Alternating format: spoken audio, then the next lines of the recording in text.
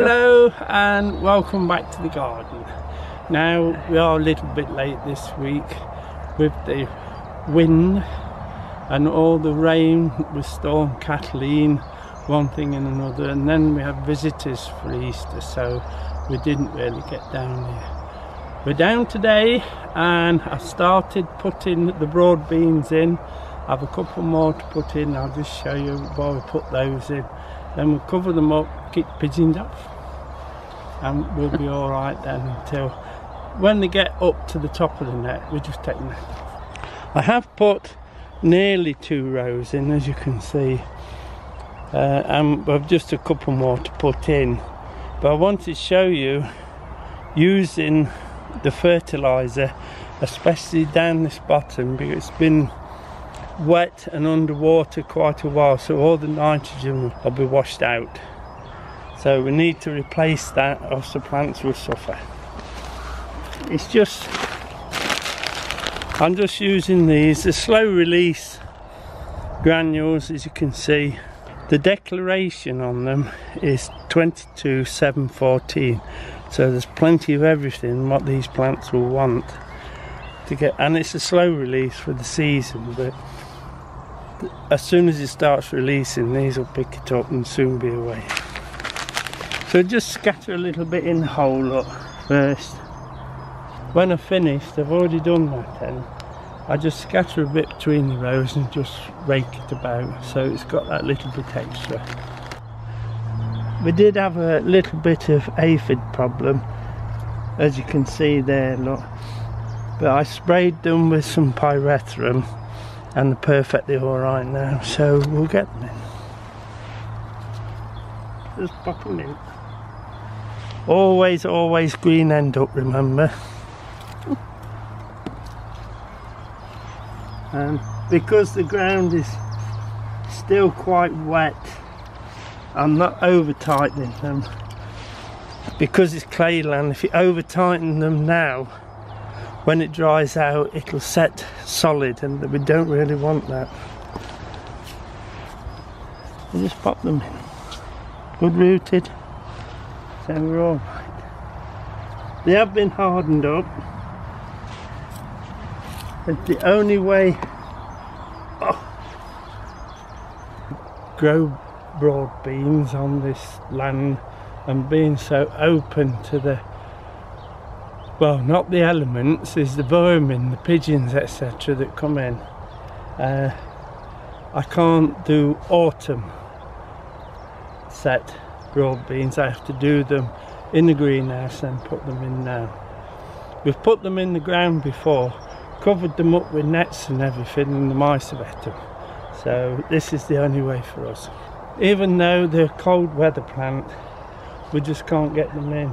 But then again, I couldn't have put them down here because of all the wet we've had.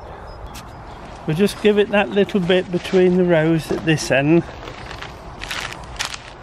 and then there you go. Don't want a lot, a bit more than that though. There you go. And it's a continuous release, so the plants will love it. There you go. And then we'll take the line out and cover them up.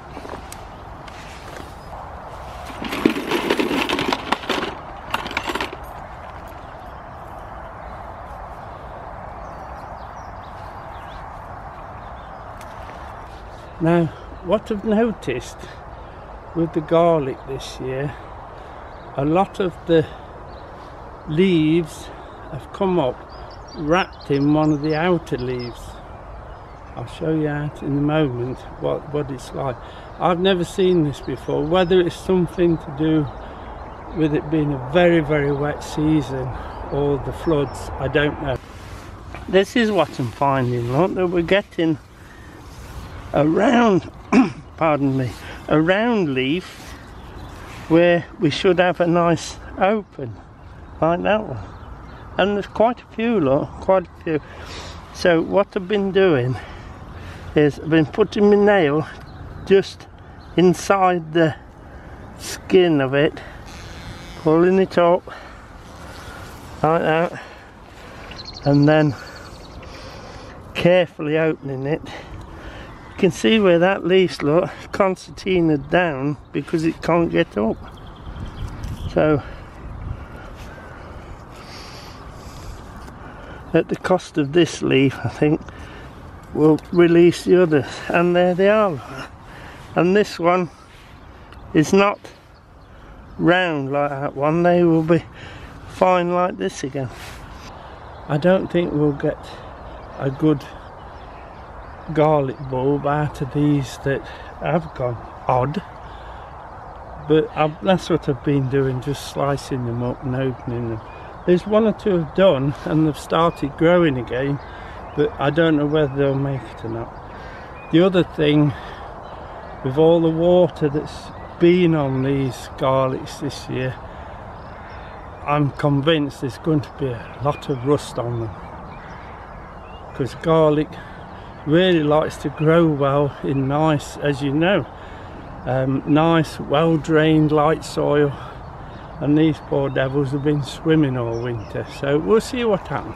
Now the next little job is to get some of these Aaron Pilot first early potatoes in. I've already done one row, but obviously, like everybody else, I've been waiting for the land to dry out a little bit. I have managed to cut a trench, and so I've got them down. Let's pop them in and cover them up, so at least we've got some in for some nice early crops, or late early crops. So we've got the trench out. We've had that much rain. There was actually water in the bottom of the trench, but it seems to have cleared now. We just dropped some of this fertiliser in, just a bit. When the potatoes are growing quite strongly, I will give them some more feed on the top and then just rake it in.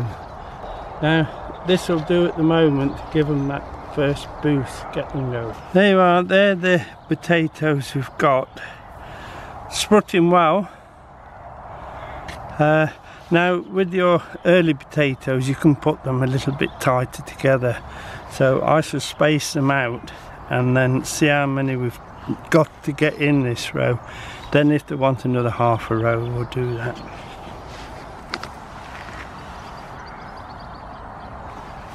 Ooh, I'm having to stay on these mats as much as I can because it's so wet. I'll be sinking. Centre and end, and then centre. We'll put two in there, I think. That's better.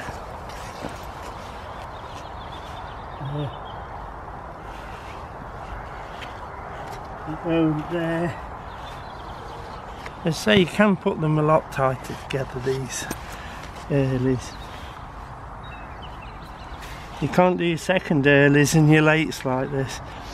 And also, if you wish, you could cut that through there with the knife and set two, but we tend not to, I don't know why. That one there, I think. Now all I do now is I just cover them up, but you can see this is drying out a little bit, so it's quite hard. So I'll start at that end and carefully start breaking it and raking it in. There you are, this end's not so bad because it was a little bit drier than what it was at the other end when I dug the trench. This is not bad at all.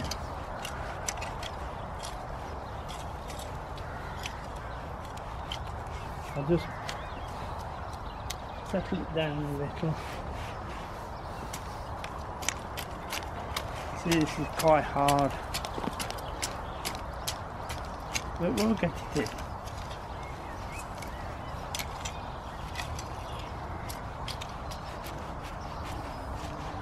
Right, so if you just bear with me, I'll get them all done and show you them in. That's the 2 rows, first earlies, Aaron pilots, plenty of room between so I can walk up and down keeping them clean, etc. I've put the short canes in so I know where they are, so I can just keep raking, etc. with this rake, just to keep the weeds down. Now we'll go and show you how I'm getting on putting these frames up. Now, as you can see, I have started putting the frames up. I shall leave it a short while before I put the covers on because the plants aren't quite ready yet. I've had to keep doing it between rain showers, etc. It's been quite a job. But I've got the 3 doubles up first. These are the ones that Di's sewn 2 insect mesh down the centre for me on her machine, and so I can do a double tunnel rather than all singles, and it works well because the one over there, that one, will, tall one, will be for the Brussels because they get quite big in there. This one will be for the summer cabbage and the summer cauliflowers. This one will be for the celeriac and the kohlrabi. They do need a bit of protection from the insects because they do attack the kohlrabi and the celeriac quite bad. The one over there, it's not quite finished yet, it just wants the 3 top pieces putting on it. That'll be for the carrots. As you can see, the carrots we put in, I've just put that mesh over them just to protect them a little bit. There's nothing coming up yet though. Now, one of you guys have asked me about the sizes and how I make these and where the video is. I do believe it's video 44 that we did, but also Diane's put you the picture and the sizes that what I use to make these quite some time ago now. They've lasted ever so well, although I do try and paint them every year. The main thing with the sizes is the width of your insect mesh. Your insect mesh, all these have been designed so the insect mesh touches the soil at both sides, so I can pin it down. And if you make them too big, obviously the insect mesh is not going to hit the bottom. But that's the main thing. The rest is just screwed and nailed together, and put plenty of paint on, that'll keep them going.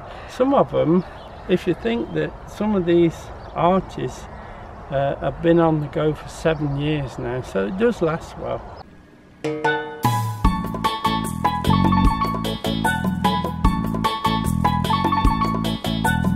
So now we're just going to nip into the fruit cage and put a few dwarf peas in. I don't know if you can remember, but we set some peas, some early peas, in the greenhouse in some trays. They've actually come up and I've put them in here for just 3 rows. These are those meteor peas that we set in the greenhouse, so they're doing fine. Meteor, of course, is a very dwarf pea. Sometimes you don't need to give it any support, but if you do, I just put some of those green sticks in just to open it. This side, I couldn't get any more meteor seed, they were sold out, so I've had to have Kelvin Wonder, which is similar but not quite as hardy as the meteor, but they'll be fine. They'll show well. Again, very small, no problem. We'll just get them in and let them get on with it, that's the thing. But inside the fruit cage, I don't have to worry about the birds, etc. coming in and getting them. Here's the peas, wrinkly peas. You can soak them if you want, but that ground is wet enough for them. I will just put a can of water on them when I've got them in the ground anyway. Now, I've already put 2 rows in, nothing showing yet, but what I did on all those other 2 rows, and I'll do the same on this one. I'll put some of this slow release in along the line, because likewise again there'll be a shortage of nitrogen, I'm sure. Just a sprinkling, not a lot, because you know peas etc. will make their own nitrogen anyway.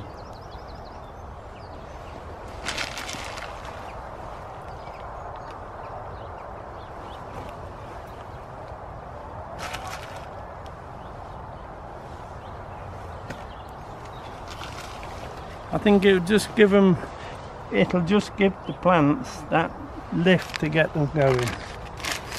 Even though the floods didn't actually get this far, but all the rain we've had did, so it's as well to put a bit on. Now I just need to scatter, you get lots and lots of peas, so I just scatter a row in. And if it's too congested, we can thin it, but normally you find it doesn't.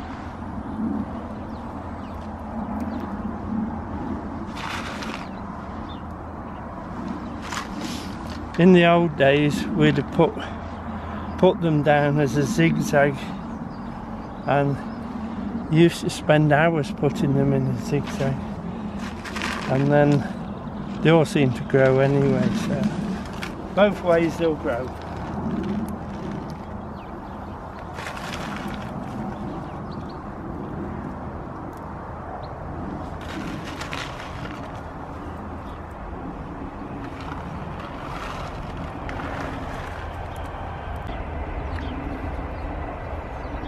You see those few that are left?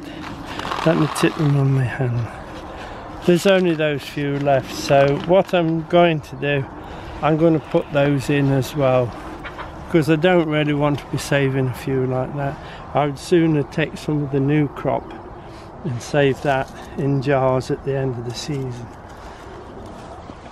We will put them where the others aren't if possible, but just to get rid of them really.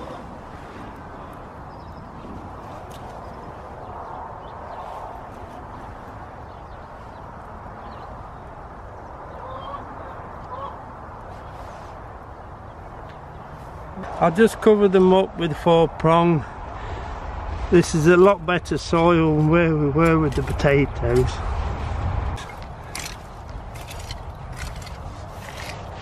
Just cover them, and then just go down. And just chomp them, because I will also fetch a can of water down and put it on top. I did those like that.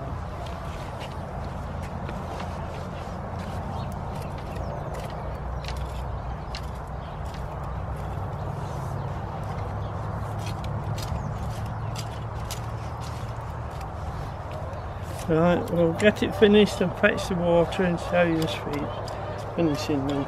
Half a can, plenty on those, just wet those peas, it'll help them swell up and then germinate a bit better. These raspberries, these are the summer flowering raspberries, as regards those that side, which are the autumn flowering. Now when these canes that grew up last year, we tied them in for the winter. When it comes to spring, I always cut all the tops off, and then you'll find that all these bottom shoots, like this one, they'll all go on fruiting for a lot longer than if you just leave the tops like that. This will fruit ever so well and sacrifice that. So we'll take these off. Right. I don't want to see anything big up there at all. Because what will happen, these will continue growing and fruiting and sacrifice the bottom ones. It's quite a few, look. Yeah, we'll do that at the end.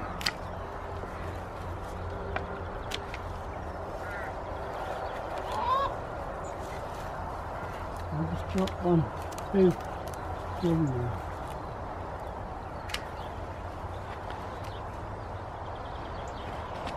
That one there sticking for a bit, we'll take that off. It's better. And that one, right?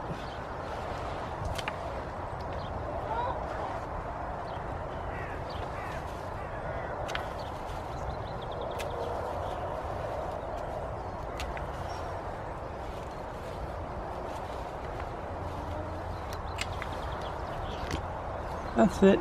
Now be taking that top off.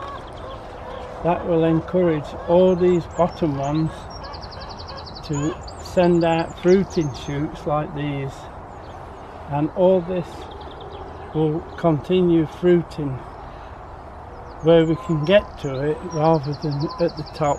Now it will be a lot better to have the fruit all the way down than just across the top.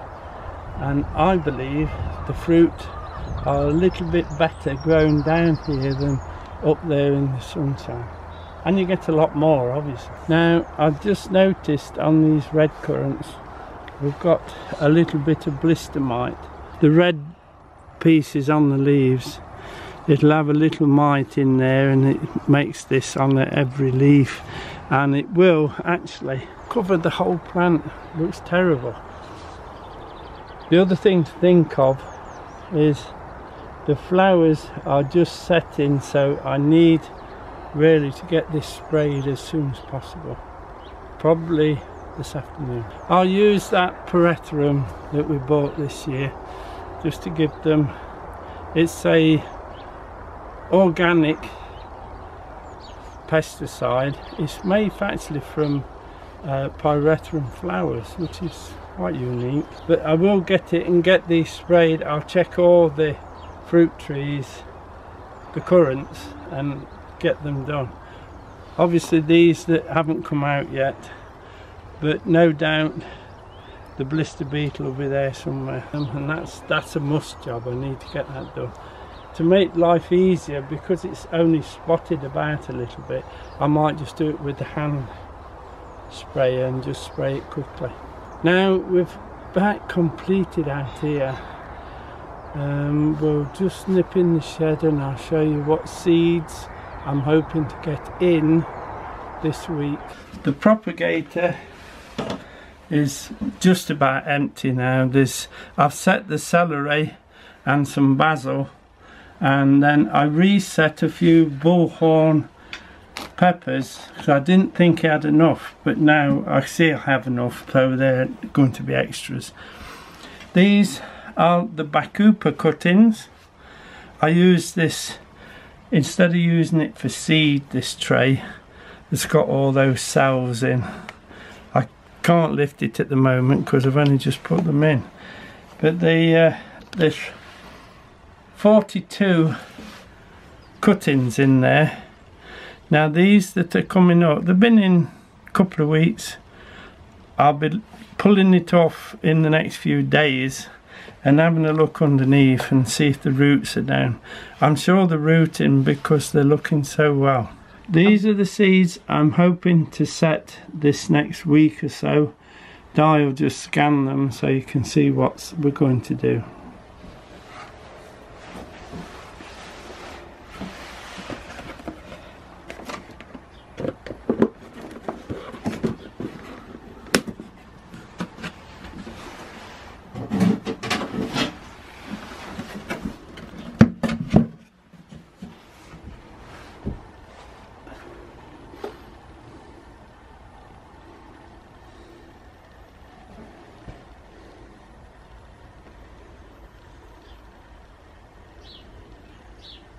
Now moving on quickly because Diane's flashing again. So that'll be it for this week. I hope you've enjoyed it. Do try and get on with your... It's lovely to be back in the garden doing something after all this wind and rain. I'll try and get all these seeds in best I can, and hopefully we'll see you next week. Take care everyone. Bye now.